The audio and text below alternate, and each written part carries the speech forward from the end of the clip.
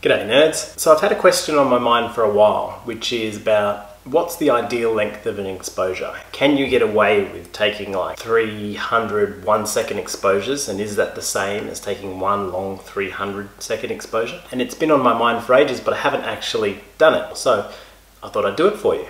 I just took the same target at different exposure lengths, which add up to the same amount. What's your intuition about this? My intuition is that the longer one is going to be the best quality. However, when you stack multiple exposures, you get rid of a lot of the noise. So is there a nice sort of balance point in the middle there? Let's try it out. My name is Dylan O'Donnell and you're watching Star Stuff.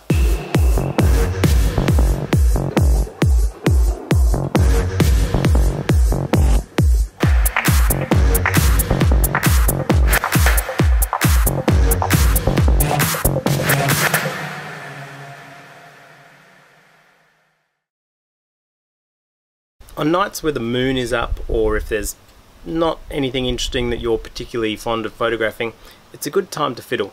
That means you can clean the observatory, you can do some planning, you can check your gear, you can try new things and try new gear and make sure it all works properly. So I'm going to do some fiddling. So the first thing I'm going to do is fix all that grease.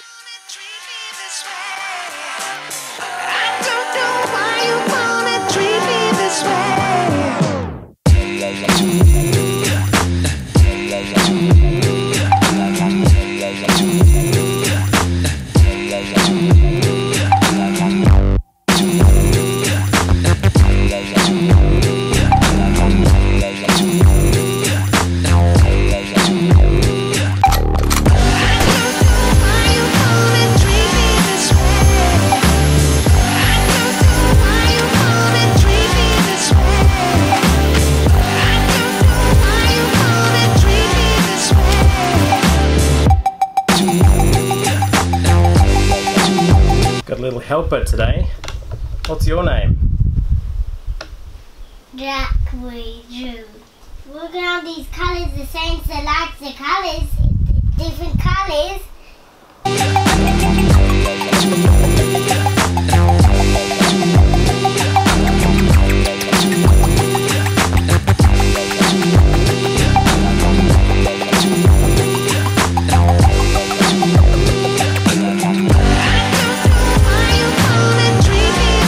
So excuse the facial fungus, it is Movember. I'm useless at growing a beard, so this is the one month of the year that I get to look like a complete fool and everyone thinks I'm a good person. Let's have a break from sponsors in today's video. Today's video is just sponsored by getting the hell out of your comfort zone and just doing stuff with astronomy. I've been really busy lately with university and this new kitchen, which looks like a laboratory, which I really like. It would be a good spot for doing science experiments with my kids. Here in Australia is a super boring time in the sky. I mean, there's always stuff in the sky, but it's sort of the in-between season where Orion is up early in the morning, and God, I'm not going to get up that early. So I'll wait for Orion later. And all the good stuff is sitting in the west. We've got our circumpolar targets like the Small Magellanic Cloud and the Large Magellanic Cloud. Small Magellanic Cloud is sort of a disrupted galaxy. It's kind of not very photogenic. It's a very odd apparent size. I'd have to mosaic it, even with the RASA 8. But for now, I thought I'd do this test on the Helix Nebula. So let's take a look. This is the first frame, which is 30 times 10-second exposures. Now I want you to forget about the vertical lines because I wasn't dithering in this. I didn't want to waste time dithering between these exposures. And also my stars are a little bit elongated because it was really windy last night. However, you can see that we have a little bit of detail, but not a lot. The Helix Nebula has a brow feature across the top of it, and this isn't really showing up very clearly in this image.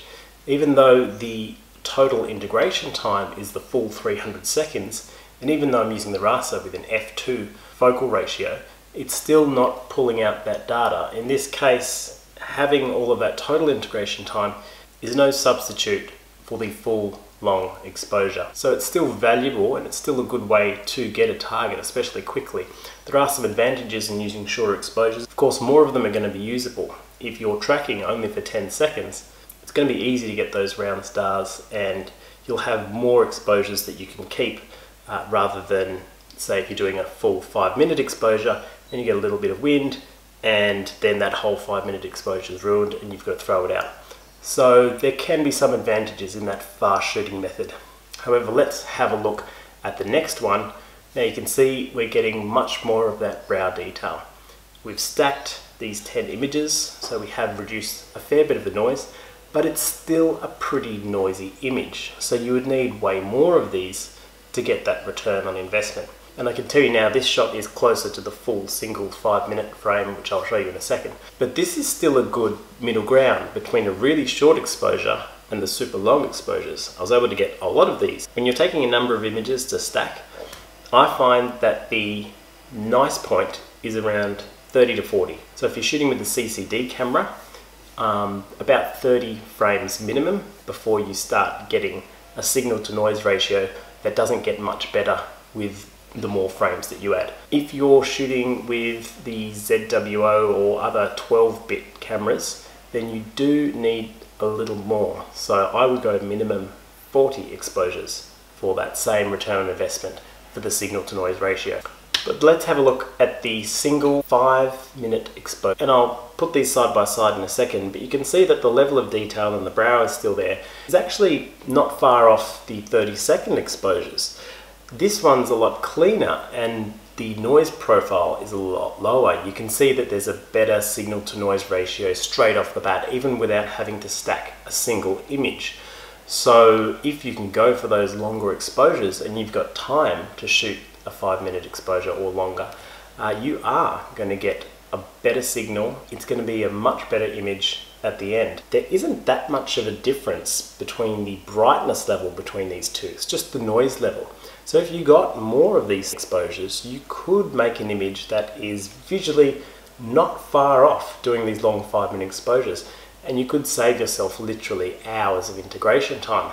That said, if we put them side by side, the difference is clear. So if you can afford the time to get those 5-minute exposures, definitely go ahead and do that. But it is a diminishing return on investment. I'm pretty lazy and I do tend to shoot 30-second or 1-minute or 2-minute exposures with the RASA instead of the full 5-minute ones. And it means I've got more usable frames, especially if the wind comes and shakes the scope, but I have to throw out a whole 5-minute exposure. It just makes it quicker to get that data. So there is a myth in astrophotography that you can get away with doing smaller subs and you'll get the equivalent result in the end, and that's not true. Really faint magnitude stuff isn't going to come out with those shorter exposures. You are not pulling in more signal simply by stacking more shorter exposures. So where possible, you really do need to put in the time with longer exposures, especially to draw out the faint stuff.